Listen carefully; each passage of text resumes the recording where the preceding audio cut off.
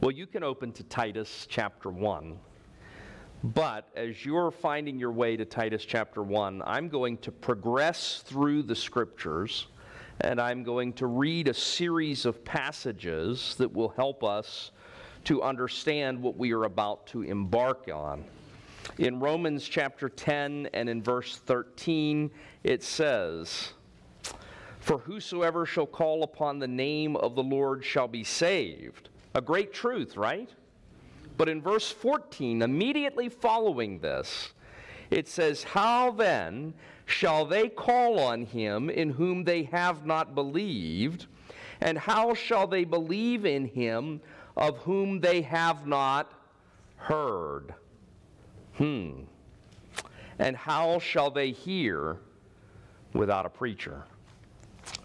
In 1 Corinthians chapter 9 and in verse 13 it says, Do ye not know that they which minister about holy things live of the things of the temple, and they which wait at the altar are partakers with the altar? Even so hath the Lord ordained that they which preach the gospel should live of the gospel. In Galatians chapter 6 and in verse 6 it says, "Let him that is taught in the word communicate unto him that teacheth in all good things." In Ephesians chapter 4 and in verse 11 it says, "And he gave some apostles and some prophets and some evangelists and some pastors and teachers for the perfecting of the saints, for the work of the ministry, for the edifying of the body of Christ, till we all come in the unity of the faith and of the knowledge of the Son of God, unto a perfect man, unto the measure of the stature of the fullness of Christ." In 1 Thessalonians 5 and in verse 12 it says, "And we beseech you, brethren, to know them which labor among you, and are over you in the Lord, and admonish you, and to esteem them very highly in love for their work's sake, and be at peace among yourselves." In 1 Timothy chapter 5 and in verse 17 it says, "Let the elders that rule well be counted worthy of double honor, especially they who labor in the word and doctrine. For the Scripture saith, Thou shalt not muzzle the ox that treadeth out the corn, and the laborer is worthy of his reward. Against an elder receive not an accusation, but before 2 or 3 witnesses." In 2 Timothy chapter 2 and in verse 4 it says, "No man that warreth entangleth himself with the affairs of this life, that he may please him who hath chosen him to be a soldier." In 2 Timothy 3 and in verse 1 it says, "This know also, that in the last days perilous times shall come. For men shall be lovers of their own selves, covetous, boasters, proud, blasphemers, disobedient to parents, unthankful, unholy, without natural affection, truce breakers, false accusers, incontinent, fierce, despisers of those that are good, traitors, heady, high-minded, lovers of pleasures more than lovers of God, having a form of godliness, but denying the power thereof. From such turn away. For of this sort are they which creep into houses and lead captive silly women, led with sins, led away with diverse lusts, ever learning and never able to come to the knowledge of truth." In 2 Timothy chapter 4 and in verse 1, Paul charges Timothy, therefore, before God and the Lord Jesus Christ, who shall judge the quick and the dead at his appearing and his kingdom, to preach the word, to be instant, in season, out of season, to reprove, to rebuke, to exhort with all long-suffering and doctrine. For the time will come, not maybe, but will come, when they will not endure sound doctrine, but after their own lusts shall they heap to themselves teachers having itching ears, and they shall turn away their ears from the truth, and shall be turned unto fables. Just a brief comment on that passage. On Friday at the funeral, I was talking with a fellow pastor, and he said most churches, when a pastor goes to the church, he gets a honeymoon period. He said, "I didn't get that at my church." He said, "Within a few weeks, I went to do a hospital visitation to one of the members of the church, a longtime member of the church. And he said, I walked in the door, and the first thing they greeted me with was, 'I don't like your preaching.'" And he said, "Really?" And he said, "Why is that?" And they said, "Because we don't like doctrine." You ought to just preach nice things. Why do you have to preach on doctrine? He said, that person has since left his church. And I told him, I said, then you can rejoice in the Lord that they're no longer your worry or stress. If you're going to be an idiot, go to some other church and let that pastor stress about you and leave me to be stress-free. Just a plug for, go to the Catholic Church and let the priest worry about you. Hebrews 13 and verse 7 says, remember them which have the rule over you, who have spoken unto you the word of God, whose faith follow, considering the end of their conversation. And verse 17 goes on and says, obey them that have the rule over you, and submit yourselves, for they watch for your souls, as they that must give account, that they may do it with joy and not with grief, for that is unprofitable for you. In James 3 and in verse 1 it says, my brethren, be not many masters, knowing that we shall receive the greater condemnation. And then finally, in 1 Peter 5 and in verse 1 it says, the elders which are among you I exhort, who am also an elder and a witness of the sufferings of Christ, and also a partaker of the glory that shall be revealed. Feed the flock of God which is among you, taking the oversight thereof, not by constraint, but willingly, not for filthy lucre, but of a ready mind, neither as being lords over God's heritage, but being ensamples to the flock. And when the chief shepherd shall appear, ye shall receive a crown of glory that fadeth not away. Likewise, ye younger, submit yourselves unto the elder. Yea, all you be subject one to another, and be clothed with humility. For God resisteth the proud, and giveth grace to the humble. And then finally in our text, in Titus chapter 1 and in verse 5, it says, for this cause left I thee in Crete, that thou shouldest set in order the things that are wanting, and ordain elders in every city, as I had appointed thee. If any be blameless, the husband of one wife, having faithful children, not accused of riot or unruly. For a bishop must be blameless as the steward of God, not self-willed, not soon angry, not given to wine, no striker, not given to filthy lucre, but a lover of hospitality, a lover of good men, sober, just, holy, temperate, holding fast the faithful word as he hath been taught, that he may be able by sound doctrine both to exhort and to convince the gainsayers. May God add his blessing to the reading of his word. Well, we have been studying the first 4 verses of Titus and the truths that are on display there. We will now move to verses 5 to 9 and consider the truths that are on display there for us. Paul jumps in this passage from his position. Remember what his position was. He is an apostle, which is a sent one, an unrepeatable office. There are no apostles today. And he is a slave of the Lord Jesus Christ. That's his position. What is his purpose? He's writing so that things could be set in order, so that they could acknowledge the truth, so that they could live for godliness. And he is writing to who? To God's elect. Who are God's elect? Those people who are the blood-washed band that have been called out from every tribe and tongue and nation. What is he doing? He is preaching. He's preaching to Titus how the church is to function. Who is his partner? Titus. Titus is a Greek convert of Paul's that Paul leaves on a Greek island to help establish a Cretan church. And have you ever heard the expression, you Cretan? Have you heard that? Do you know what it means? Some are doing this, some are not so much. It means that you're kind of worthless, you're no good, you're filled with excess. It's not a nice phrase to be called a Cretan.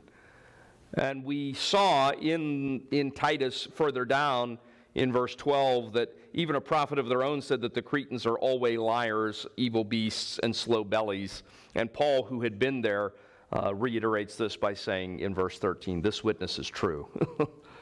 These are the Cretans. This is what they're like. So he could be talking to us today here in Katanning, because we often have that same attitude.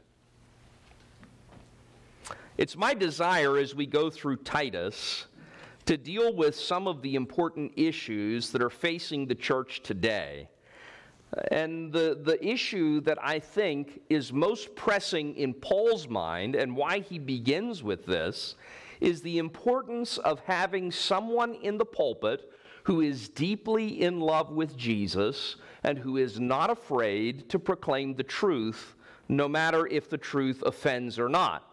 We read in the one passage when pastors are supposed to preach. Did you remember it? Pastors are only supposed to preach 2 different times. They're supposed to preach in season and out of season. That's the only time we're supposed to preach. Now, what is trying to be established by Paul? Remember, he's writing this letter to Titus, but with an intention. He wants Titus to publicly read this in front of the Cretans so that they might hear his words and learn from him. And as he does this, we recognize that God has not left us without a witness as to what a true church should and must look like. And one of the key principles for us to understand from this witness that we have here is the necessity of godly men called to be pastors. And I hope that we can biblically settle this for you once and for all as to the importance of the pastor. Several quotes from men who have long since been rejoicing at Jesus' feet. Matthew Henry said, "A church without a fixed and standing ministry or pastor in it is imperfect and wanting." You see, a pastor is necessary for the perfecting of the saints and the edifying of the body of Christ until Christ comes. John Gill said that the office of pastor is as of greatest usefulness for the good of men and the honor of God as is the doctrines, ordinances, and discipline of the gospel. Martin Lloyd-Jones, the great preacher of the 20th century, said, "The work of preaching is the highest and greatest and most glorious calling to which anyone can ever be called." And John Stott, a contemporary of his, said that preaching is indispensable to Christianity because Christianity is based on the truth that God chose to use words to reveal himself to humanity. First, he spoke through his prophets, interpreting his actions in the history of Israel and instructing them to convey his message to his people. How? In speech and writing. Then he spoke in his Son when the Word became flesh, and through his Son's words, spoken either directly or through his apostles. Thirdly, he speaks by his Spirit through his servants who preach in his name. The Word of God is thus scriptural, incarnate, and contemporary. This point is fundamental to Christianity, and God's speech makes our speech necessary. We are called to pass on the message we have heard to others.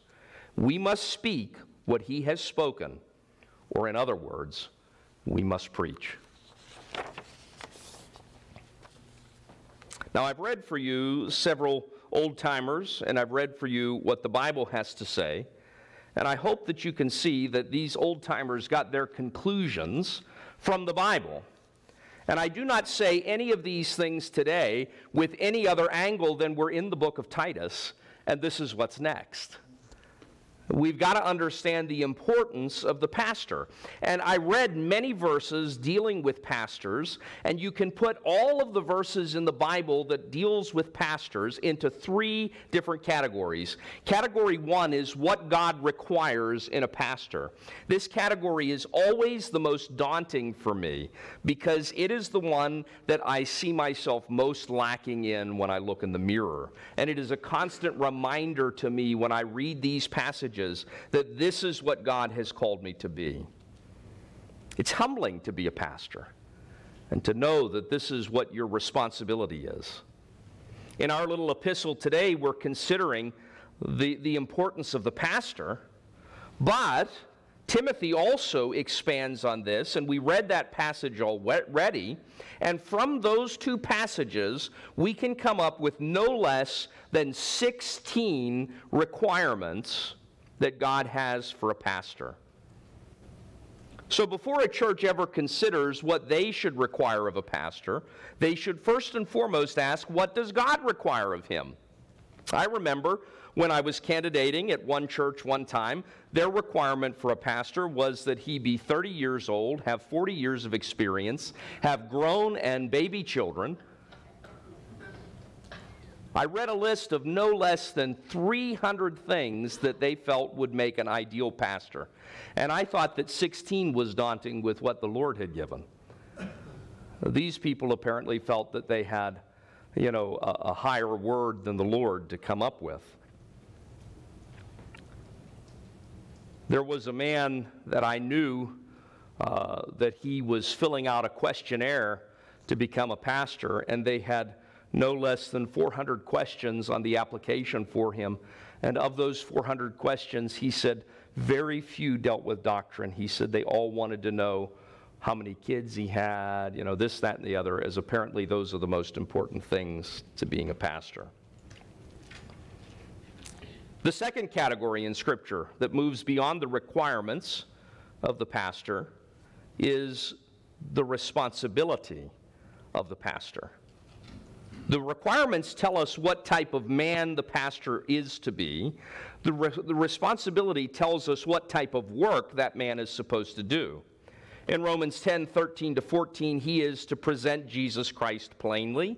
In Ephesians 4:11-13, he is to perfect the saints, to be ministers and edify. To edify just simply means to instruct and to improve someone morally and or intellectually. And he is to do this until Jesus Christ returns.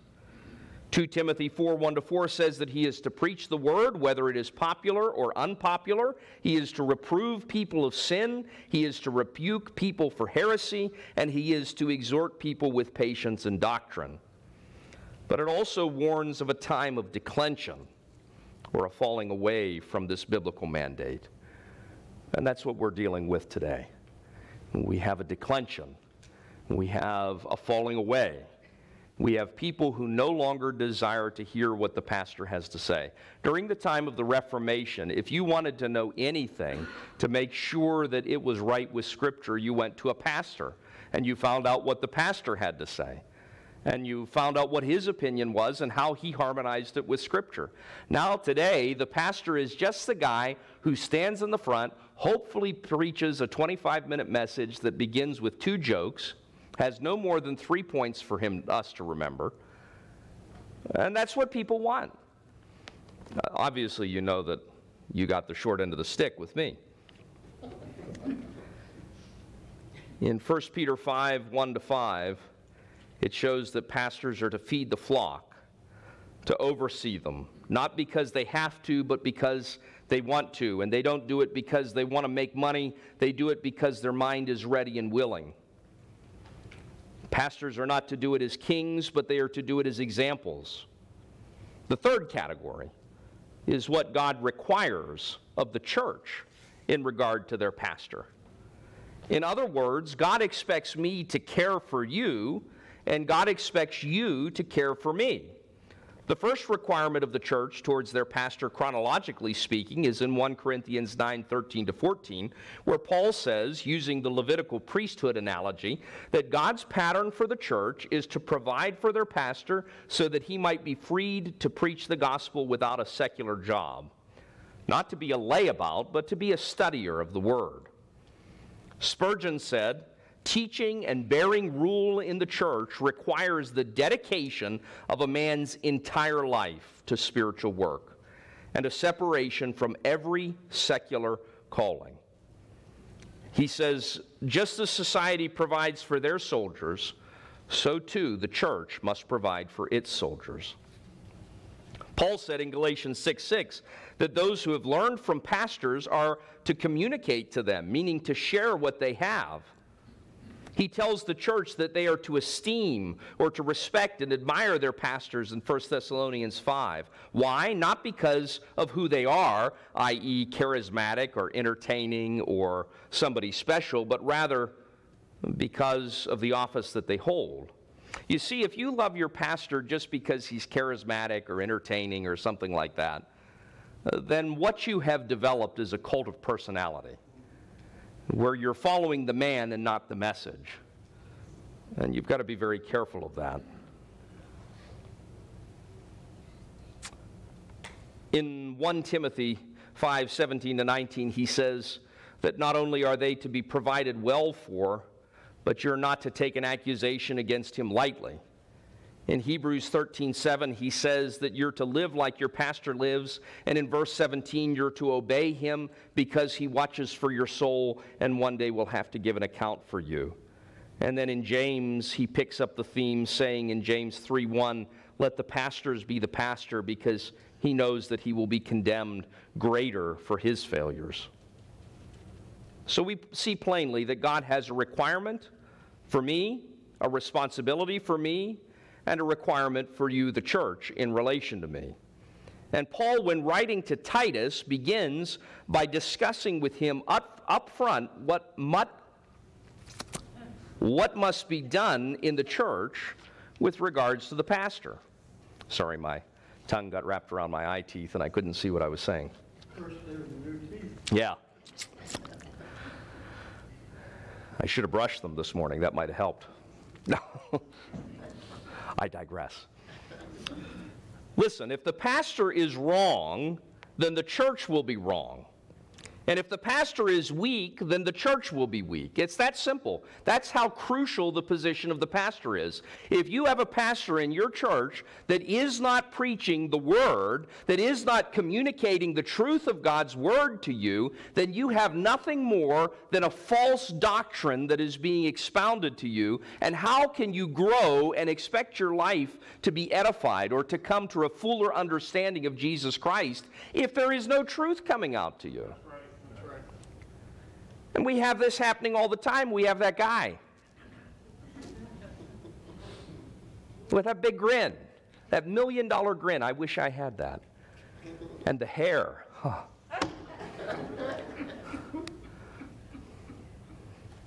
You guys remember what my mentor in my academic studies said to Stacy when I messaged him and said to Stacy that, or I said to him that Stacy was worried with me during COVID when I was doing all of this TV stuff. She said she was worried that she was going to be married to a TV preacher now. And his response was, tell her not to worry, you don't have TV preacher hair. You know your friends, don't you? A church that does not have a pastor that is faithfully preaching the Word of God will become weak, and the people in it will become weak. This is what astounds me when there are churches that people have been in for generations and who have pastors that preach a false or a watered-down gospel, and the people stay for ridiculous reasons. What are some of the ridiculous reasons I've heard? Well, you know, our church has a cemetery, and I want to stay here so that I can be buried in the cemetery. You're dead already! Go find some place to live and let somebody else worry about your body.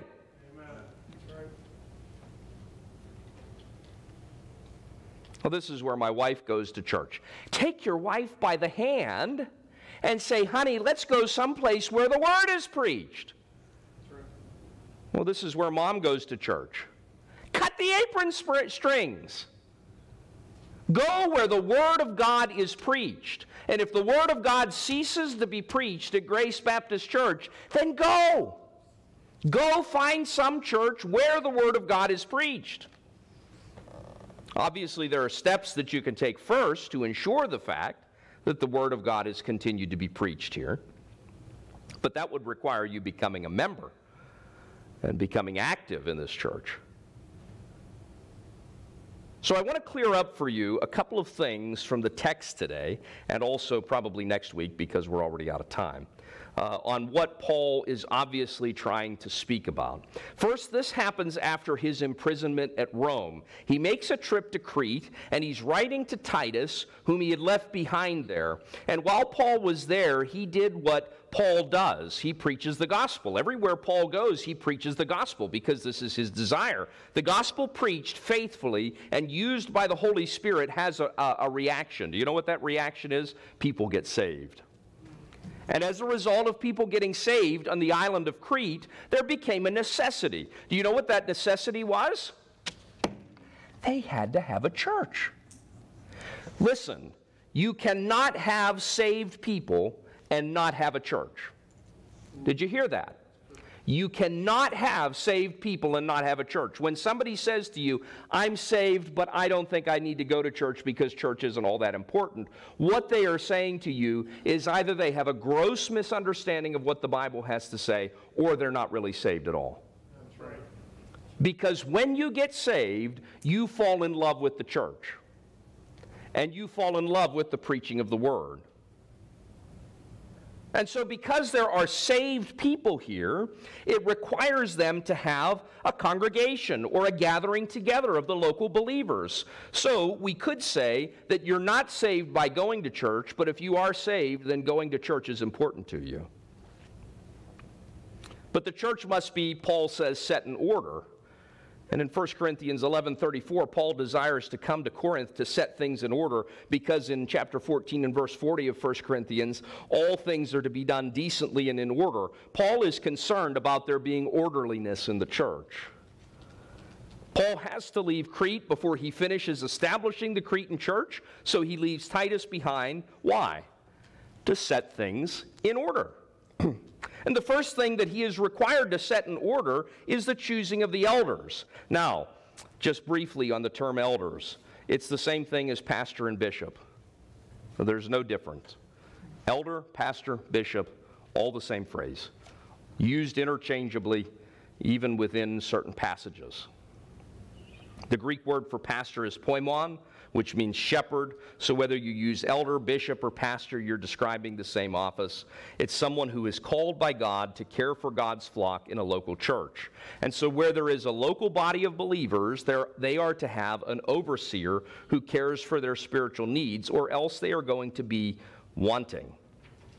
In the Old Testament, in Jeremiah 3 and verse 15, God says that pastors are a blessing from him. That's right. Not everyone can be a pastor, only some are called to this high calling, and these men must be certain types of men. There are 16 things we said earlier, and today we're only going to concern ourselves with Titus's list, and only maybe just one or two. A bishop is to be blameless. What does this mean? 2 times it's repeated, so this is obviously a key. Paul says in verse 6, if any man be blameless. Then in verse 7, he says a bishop must be blameless. So we've got to ask ourselves a question. If this is a key, what does it mean to be blameless? Well, obviously it means that your pastor is supposed to be perfect, right? If you believe that, you've not spent more than 5 minutes with me. But I will say this, oh Lord, it's hard to be humble when you're perfect in every way. The young people are all like, what's he saying? The old people are like, oh yeah, I remember that song. What's it go on to say? I look in the mirror and see that I get better looking every day. Can't wait to look in the mirror. I get better looking each day. Yeah, there you go. Shane knows it.